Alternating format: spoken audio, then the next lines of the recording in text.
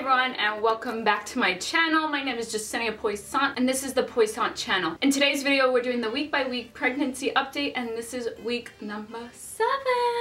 So before we get into like the baby development and all the things, within this week we told pretty much like all our parents that we wanted to tell and like family that we wanted to tell. And then the last people that we told was Devin's brother, my brother-in-law and my sister-in-law. And it took 3 weeks to get in touch with them. They were just really super busy, so we were trying to tell them. And the way that we told people was, since our last name is Poissant, we said we put a croissant, like a bun in the oven, but we put a croissant instead in the oven for I think for everybody. I'm not sure. There's a ton of different videos that I filmed of the family, and we put the croissant in the oven. Here's a quick clip. Are you looking? You see it? A bun in the oven? Are you pregnant? It's a croissant in the oven. I told you she would get it right away. You see my new oven and my new croissant?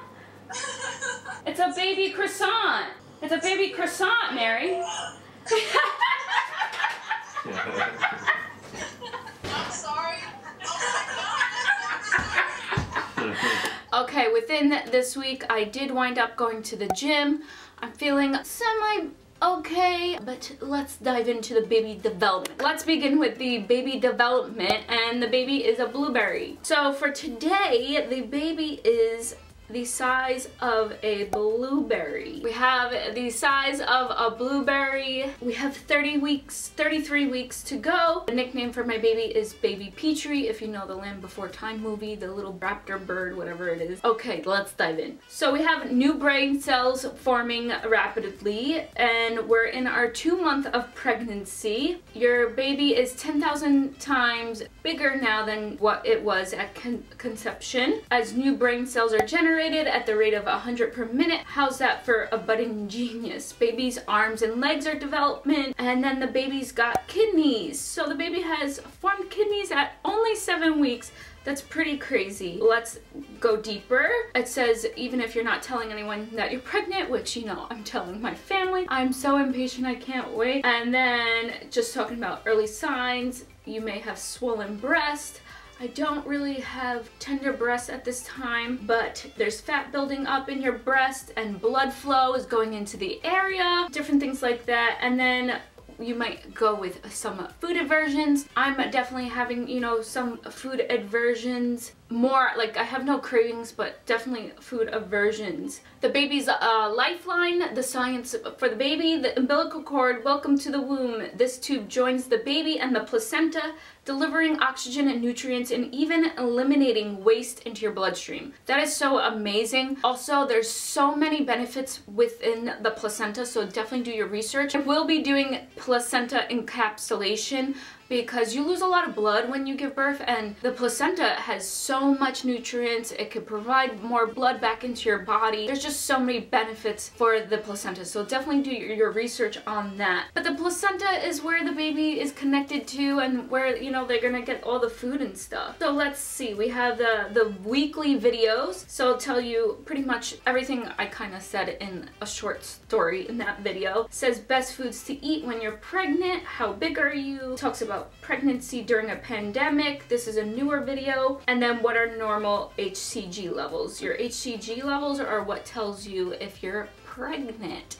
or not. You have to have the HCG levels in order to be pregnant. So that is week number 7, a little blueberry. Some bodily changes that I have are some breast changes. My breasts are more, not so much swollen, they're just bigger. As well, my skin is really dry lately, but I think it's just the weather that it has to do here, because I don't normally have dry skin, and I moisturize every single day. Definitely moisturize every single day during pregnancy, but I'm a fanatic. I have to have like chapstick, I have to have lotion on every single day. That is just my personal preference. So this week we're gonna go over the symptoms that I'm having. I'm having having quite a bit of symptoms. We're gonna, you know, dive right in because we're all adults here and this is like a normal human function. So I'm having a lot of gas. I normally don't ever have gas. I'm having a lot of burping. I'm burping a lot. For some reason, twice I had green bowel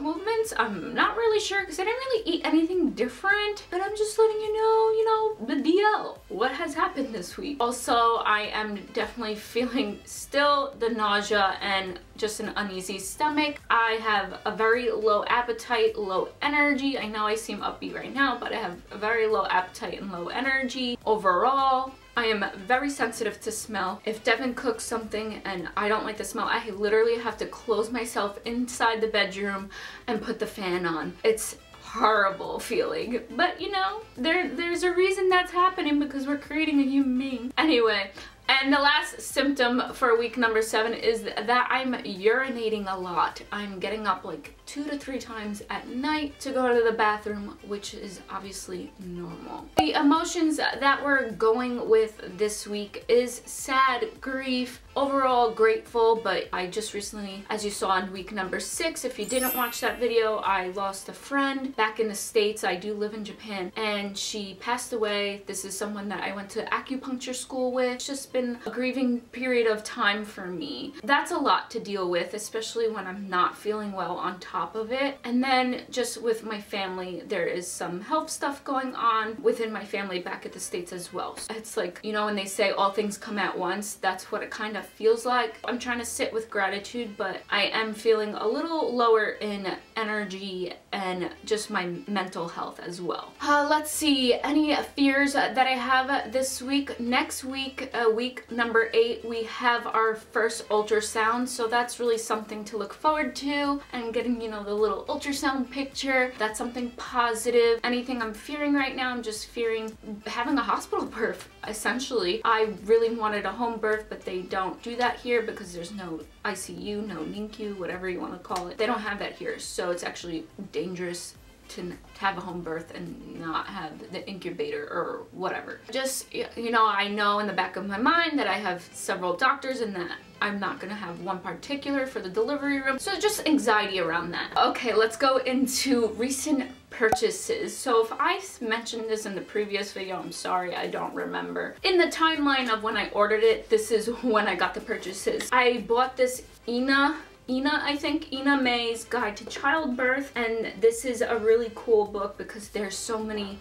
home birth stories, or there's a couple hospitals, but a lot of it is like home birth stories. She is the leading midwife. I got recommended this book, I think from my YouTube channel, a YouTube video, but half of the book is about stories, and then the other half talks about everything pregnancy, like prenatal care, postpartum, labor, like more of the natural way of having pregnancy. I highly recommend that. I'll leave the link below for everything that I mentioned, but I got that book and I would definitely get it at the start of your pregnancy and start reading it because it is 300, almost 400 pages long. It's taken me a while to get through the chapters. The chapters are really long. Then the next book that I have is by Benjamin Watson, The New Dad Playbook. So my husband has a book to read as well. He's about halfway through the book now. I'll leave that down below as well. And then we got our family gifts that I'll link down below, and I'll show you guys a picture here for my grandparents. One set of grandparents, I got them a onesie.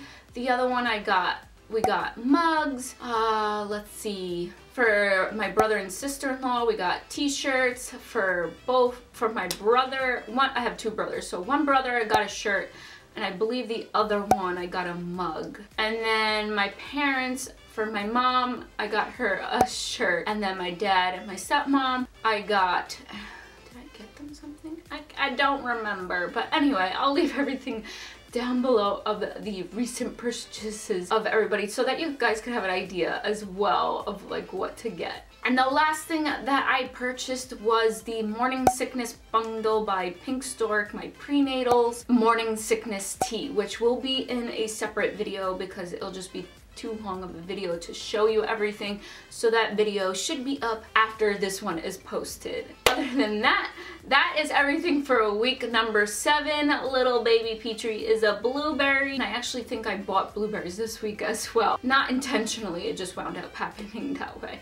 Anyway, be sure to hit the like button down below if you like this style of video, of the week-by-week pregnancy updates as well. Subscribe to my channel to keep up with me weekly, and I'll see you guys in my next video. Bye!